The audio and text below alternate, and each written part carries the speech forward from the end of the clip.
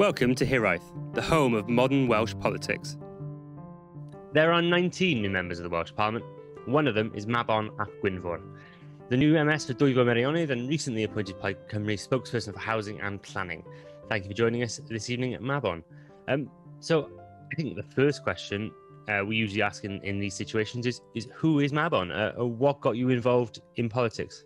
Well, that's an interesting question to begin with. A number of factors. First of all, anybody who knows me will know the fact that my grandfather was Gwynfor MS, first Member of Parliament for Plaid Cymru in Carmarthen, elected in 1966. So naturally, there was a family interest in politics. I took an active interest when I was young, and I was involved particularly with HiraethBlogCymru, the Welsh Language Society, and with CND. My father is also a minister of religion, and his sermons were often political, and still are very political. So the household was very political. But then when I went to university, I got involved from the first day in the student union. Because my year was the final year to get the student grant. And straight away, as you went to university, I was in Bangor, you saw that some students weren't getting what they wanted and someone needed to fight for them and stand up for them. So I got involved there, and from then I was active in politics. Well, usually the next question we sort of ask in this situation is, why did you pick the party you picked? But in your case, it seems to be fairly understandable, but obviously people don't always go and join the parties of their family. But was it always Plaid Cymru for you? Was there any time that you ever thought about joining someone else? I think there's always a time when you question your loyalties, your own party, and you think whether the direction is right or not, and that's healthy. You should always question the direction of your party and some of the policies. And so, yeah, there are things that other parties say and do which appeal. Some parties will never appeal to me. I'm a socialist. I'm on the left politically. And so, by and large, what the Conservatives say has no appeal to me at all. And what parties like UKIP say are just repugnant, and those far-right parties. But yeah, the number of things that other parties say will appeal. And that's again healthy. We need to cooperate. We need to reach out and build bridges. But if you go on any of those websites which ask which political party do you think you belong to, then yeah, I'm often and consistent in being the Plaid Cymru camp. Obviously, you've just been elected to the Senedd, and congratulations on that. But it must have been a bit of a day of mixed emotions for you, because of course, although you were very happy for yourself being elected, it wasn't the best result for Plaid overall. Why do you think that Plaid failed to live up to their hopes and expectations they'd set themselves before the election? I don't know. Is the simple answer. I don't think anybody knows. Now, I can give you a few reasons why things turned out as they did, which aren't excuses, because we have to accept the situation that we find ourselves in, and that is that this was a COVID election. We were in the middle of a pandemic, a public health crisis, the like of which we haven't experienced in, 100 years. Clearly, people didn't want to rock the boat. And I think that's a fair comment. I think it's fair to say that the reason the vote in Gwynfor MS and in Arfon and in Ceredigion and in Ynys Môn increased significantly was because it was a vote of trust by the public in Gwynedd local authority, in Ceredigion and Ynys Môn, because of the way that they've handled the pandemic locally. And I think that's the case across Wales. And where you had a local authority which had no overall control, then they went for the government in charge, which is Labour. So largely it was, steady as she goes, don't rock the boat. We can't afford to change things significantly during the pandemic. And we saw that in Scotland, we saw that in England as well. We can't escape from that. That's the reality. However, having said that, if we weren't in a pandemic, would we have done better? Yes, I think we would have done better. How much better? I don't know. But there are things we can take out from it. Plaid Cymru is part of a wider project. We're part of a wider movement. So as far as the movement is concerned, it was a successful election for the movement, because the debate on independence has shifted significantly.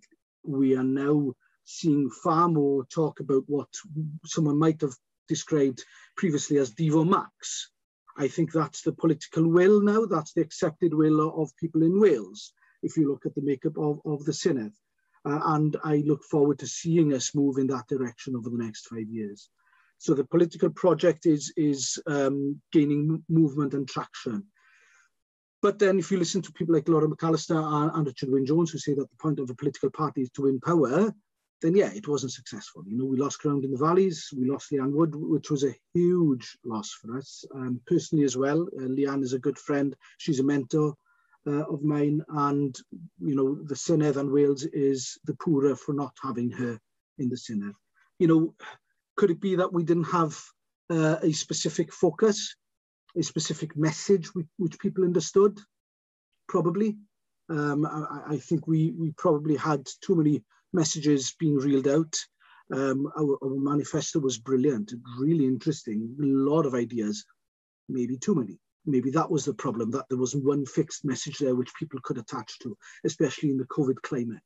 So those are just some ideas there. But you know, it's going to take a while for us to sift through the ashes of the election and try and understand fully what happened. So a lot of people have been talking about this idea of whether Plaid are a political party designed to win power or to just exert pressure on other political parties to get their agenda implemented. What is it for you? Because obviously you are part of this broader movement that wants to see language rights, who wants to see greater self-determination and self-governance for Wales. But a lot of people would assume that Plaid Cymru want to be the party in charge to implement that. We do. And, you know, everything you mentioned there should be achieved. The realistic way of achieving them is through the ballot box. In order to implement them and gain more powers and ultimately independence, in order to eradicate child poverty, for instance, in order to ensure that education is improved and that elderly people have the best care possible, for instance, then we need to be in power to enforce that change. So, you know, if we were in power, it would happen sooner. That's the truth. However, it's still happening, but at a slower pace.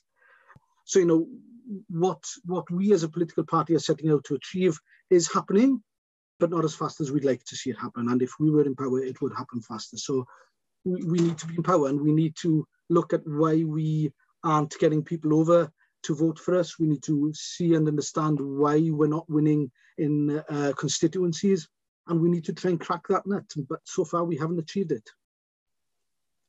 Let's go back to independence, which, as listeners will know, is one of our favourite topics to talk about. Do you think that Plaid spent too much time talking about independence in what was prima facie a pandemic election? No, I don't think we spent too much time. In fact, I'd say we were catching up on lost time. We haven't spoken enough about it. I think in the past, the electorate have accused us of not being honest in where we want to be. You know, because historically we've been talking about, home rule. We've been talking about full devolution, whatever that meant. People didn't really understand what we were talking about and saying, be honest, you want independence. We're saying, no, not really. We want this, that, and the other.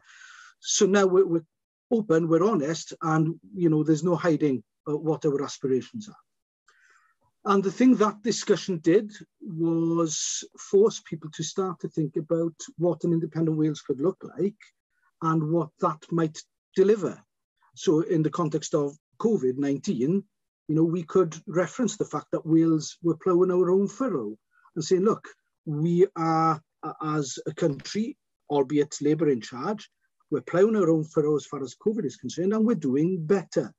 So imagine what things could be like if we had full control over the other levers of power that we don't have currently. So, that's planted a seed in people's minds, and that seed will grow, undoubtedly, and more people will come over to appreciate that argument as time goes on. Do you think Plaid defined independence well enough? Because this is one of the, you talk about Leanne being a mentor, and in her recent Sunday Supplement interview, she said that perhaps the concept of independence wasn't well enough defined in order for people to sort of grasp it. Do you think that's been a major stumbling block to people voting Plaid or voting for other independent supporting parties? We've got a job of work to do to try and better define what independence will mean to people in their daily lives. The front line of the independence debate is the economy. So, we've got to try and map out how an independent Wales would be better off. And clearly, I believe we would be, because we'd have the levers of power over economic policy, taxation policies, fiscal policies. And we could direct those policies to improve the lives of every community across Wales. Because what we don't want to see is the recreation of a Little Britain in Cardiff, the transferring of power to one corner and retaining that power in one corner alone, which is what we're finding in the UK. So there is that debate. But I think, personally, that the biggest debate when it comes to independence is the question around identity. And that's what, when it comes to the referendum, and we will have a referendum at some point, when it comes to the referendum day, the questions will be about people's identity, whether or not they can retain their British identity, whether or not they can retain their English or Scottish or European identity in Wales, whether or not, things tied to the identity, like money, like the pound and the sterling, like royalty and the monarchy, these issues which people, it's part of their identity, BBC, Coronation Street, you name it. These are the questions we'll have to ask. And I think that's what we need to ensure that people are comfortable with, is that they can retain their identity. They can be English, they can be British, they can be Scottish, they can be whatever they want to be in an independent Wales, but that they have in an independent Wales the power over their own lives. What did you make of what else Leanne said with regards to Plaid's choices in this election and what they need to do in the next one?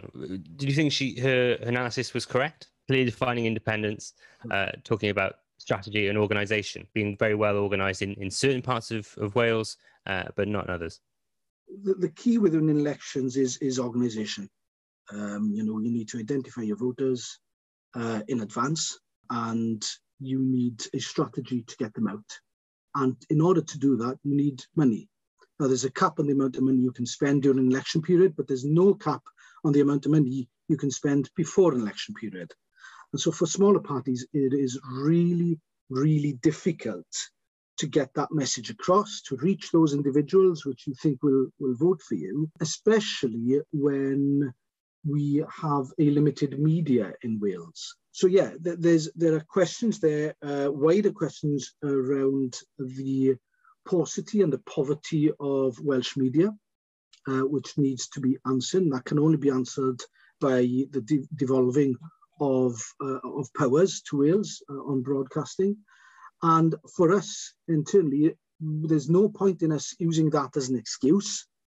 We need to find other ways of reaching people. And I don't think we've succeeded in developing a strong enough communication policy or strategy to convey messages outside of the large media organizations and direct those messages to the individuals we think will be willing to listen to us.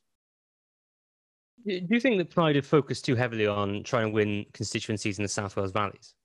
Do you think that they should now move their attention to rural Wales, where before there were the Liberal Democrats being the natural opposition party? Do you think that presents an interesting opportunity for Plaid Cymru? It might do, and if you're a political strategist, you're looking at the growth we had in Montgomery, in Sir Drefaldwyn, in North Pems. But then again, Carrie Harper in Wrexham had the largest percentage increase in the whole of Wales as far as Plaid is concerned. So, there's certainly growth for us in the towns and cities. We are Plaid Cymru. That's what we call ourselves, a party for the whole of Wales. So I don't think it's healthy for us to just look at certain areas, and I don't think it's healthy for us to split Wales up into rural versus urban, or east versus west, north versus south, or whatever it is. If we're serious about going into government, we need to look to grow in every part of Wales. Alston is furious at you, Mabon, but I'm sure he'll get over it. How have you found it since being elected? Is there anything that surprised you since becoming a MS? Do you suddenly feel as though you're under more scrutiny than you were before? I'll be honest, the first 2 weeks were really difficult mental health-wise. the expectations. I take this role seriously. I've worked in politics for a number of years, and I know how important it is that you represent the people that you've been voted to represent properly, that they ask very difficult questions of you, they ask for your help and assistance, and you need to be there for them.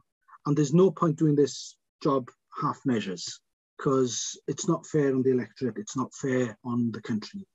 You have to do it full on, or don't do it at all. So it was really difficult, but I'm starting to get into my stride now. I'm starting to understand the processes a little bit more. I've got job adverts out there to try and get some staff, trying to find out an office. So that'll make things easier as well. But, it is exciting, because we have an opportunity to mould a new Wales, to form policies to improve people's lives. Yeah, there's going to be toing and froing. Yeah, there's going to be disagreements. And yeah, disagreement from certain quarters on the right especially. But I'm convinced that the electorate in Wales are pro-devolution. We've seen that, but want to see more, as we've touched on, more powers. So that's exciting. That really is exciting. And with that comes expectations and a responsibility.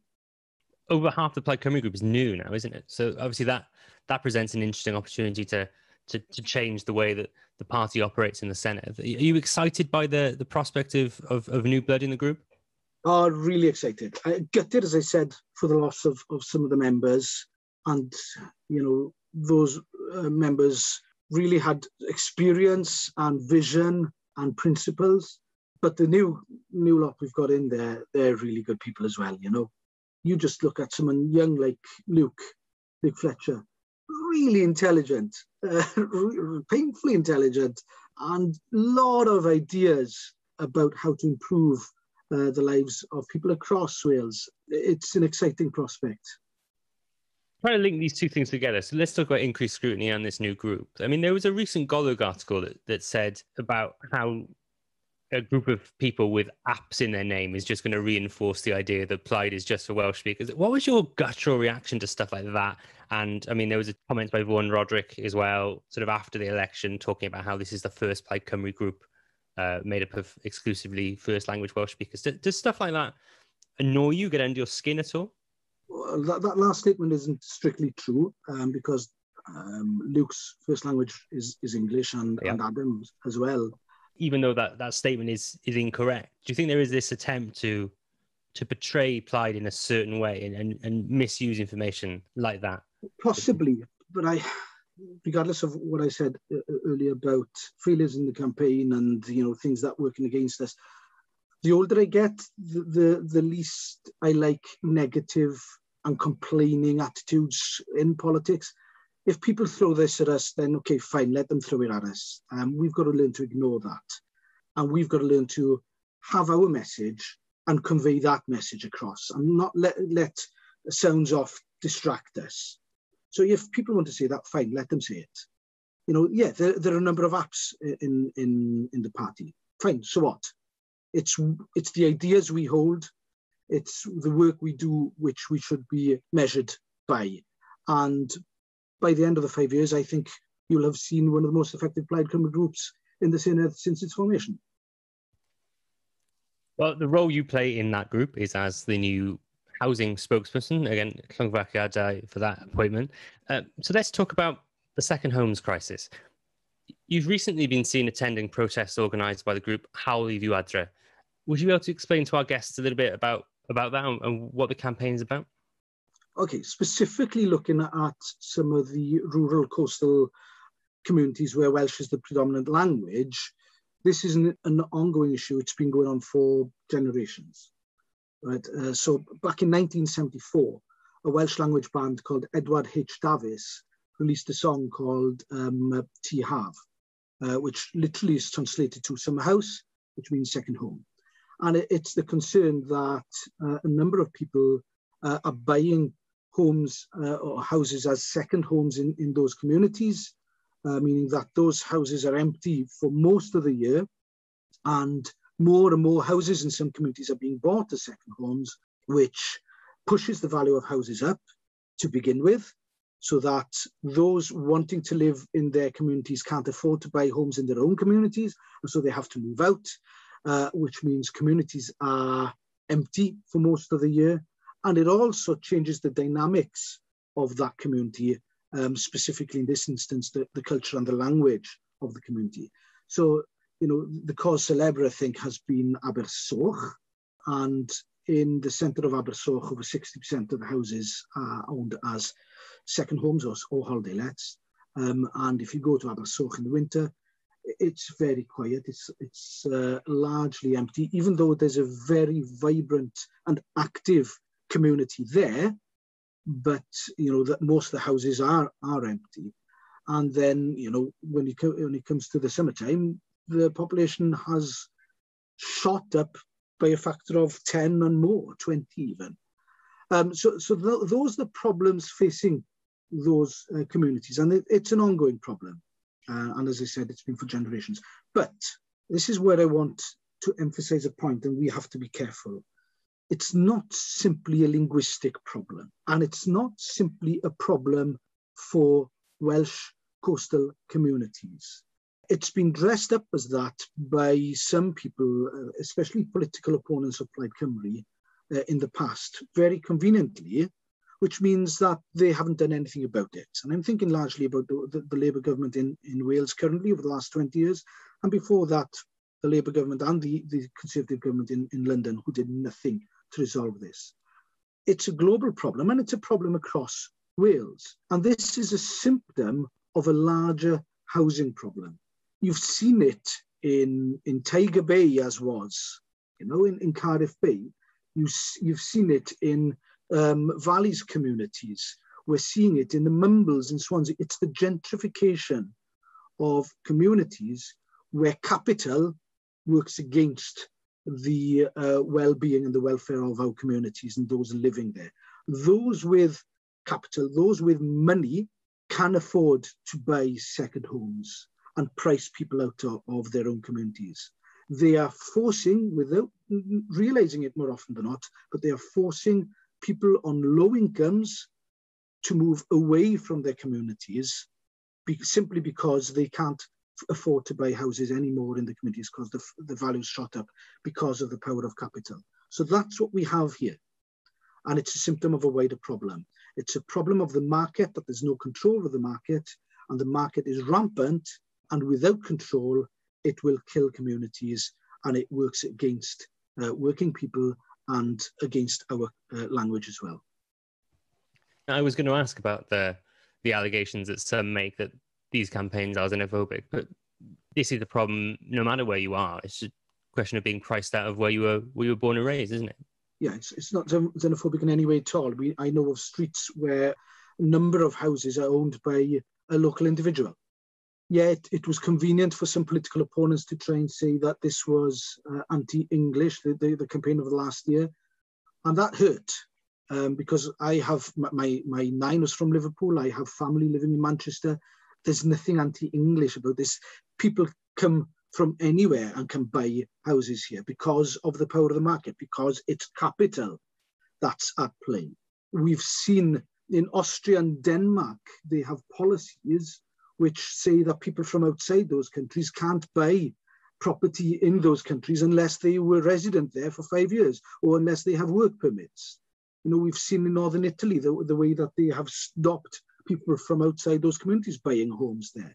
You know, in Switzerland, it's happening where they put a cap on the number of second homes. In New Zealand, with the exception of Australia and Singapore, they've stopped people from outside of the country buying property. So, you know, in Canada, it happens across the world, and other countries are trying to resolve it. In fact, Sadiq Khan in London has brought in measures to try and control Airbnb. You know, and there's nothing xenophobic about that, you know, because he's trying to put measures in place to protect communities in London. And London, we've seen it happening in London where money has pushed people out of their communities. London has had it as bad or worse than anywhere else. So we need to get over this and not pretend it's xenophobic or racist, and realize that it's a matter of capital and it's a matter of the rights of individuals to have a roof above their head in their own communities should they wish. You made some interesting points recently about Airbnbs in rural communities. Would you be able to explain a little bit about how certain Welsh rural communities compare to, I think you made the comparison with places like Manchester, in regards to how many Airbnb properties there are? So in Gwynedd, for instance, Gwynedd has over 3,700 properties listed on Airbnb and VRBO. That's the highest number throughout Wales. I think in Pembrokeshire it's about 3,200. In Powys it's about 2,500. In Ynys Môn it's 1,500. You're talking there in some of the most rural communities, the most sparsely populated communities in Wales. There are over 10,000 properties listed on these short-term let websites. As far as Gwynedd is concerned, it represents about 7% of our housing stock. Now, on the one hand, someone could say, well, that's entrepreneurship for you. That's good, that people are turning their hand to making money, bringing money in. Yeah, there's an argument for that, I think. Some of these houses are listed businesses, are genuine businesses. But overall, there's no control over Airbnb. There's no regulation for Airbnb, and anybody can put their house up for Airbnb without it being inspected in any way and without any regulation on it.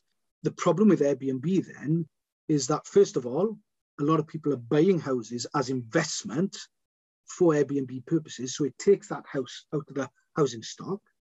It pushes the value of the house up, and it pushes the value of houses in that area up. So that's the first problem. The second one is it also pushes rental values up, because you can have a situation where someone can, a landlord can decide to rent their house out for £600 a month, say. So that gives them a return of £5,000 a year after costs. Or you can rent your house out on Airbnb for £1,500 more a week and have a return of £20,000 plus a year. Well, there's no competition there, is there? You know, with that scenario, people will opt for the latter. So not only is that house being taken out of the housing stock, but a rental property is being taken out of the housing stock as well. So we've got that Airbnb is unregulated and is damaging those communities. And as I said, in Gwynedd, over 3,700 properties listed there.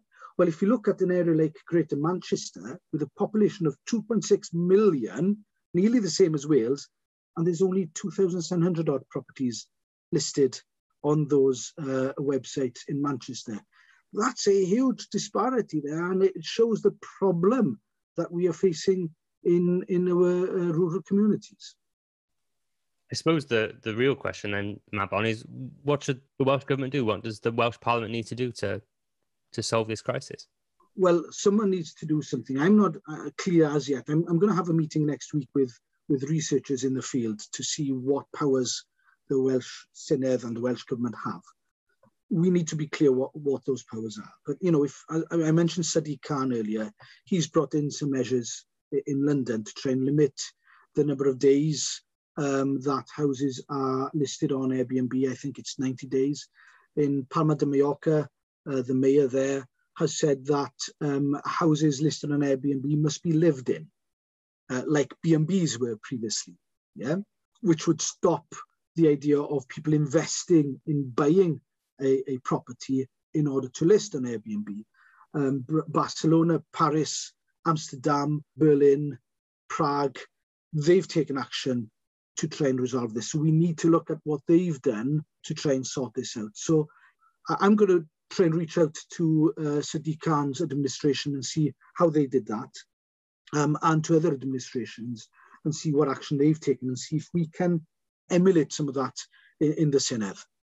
You mentioned how this is as a consequence of capital, as a consequence of the free market. You do appear to be slightly trepidatious that the Welsh Government lacks the powers to do this. Is this sort of adding fuel to the fire for a more powerful devolved settlement for Wales? Absolutely, and this is the same argument with anything and everything else. That's a problem in our society. If we are serious about tackling this issue, if we are serious about tackling child poverty, if we're serious about instigating UBI, for instance, and other issues, then we need those powers devolved to Wales, because London ain't going to do it for us.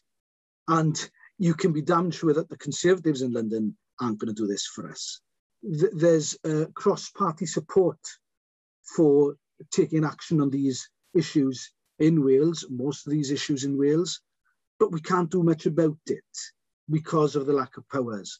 Mark Drakeford said that he didn't want to see powers over welfare devolve to Wales because he thought that, we can wait to see a Labour government in London do this for us. Well, we'll be waiting a long time, I can tell you. Over the last 100 years, the Conservatives have been in power for 70 plus of those years. So if Mark Drakeford and the Labour Party in Wales are happy to let the Tories reign supreme and maybe wait another 20, 30 years before we do something, then yeah, so be it. He can be happy with that. I'm not confident. I'm not happy with that. We need to see those powers so that we can take action as soon as we can in Wales to try and resolve these issues. And what's more, if we carried those policies out in Wales, we'd become a beacon for other countries. And then brothers and sisters across the border, my family in Manchester, for instance, could point to Wales and say, well, look, they're doing it in Wales. Why can't we do this here? So that would empower people in England as well. So the case for independence isn't just a case for Wales. It's a case for communities across these countries and in other countries as well. I'm happy, and I've worked with people in Brittany, in Friesland, in Corsica, with the Romansh people in Switzerland.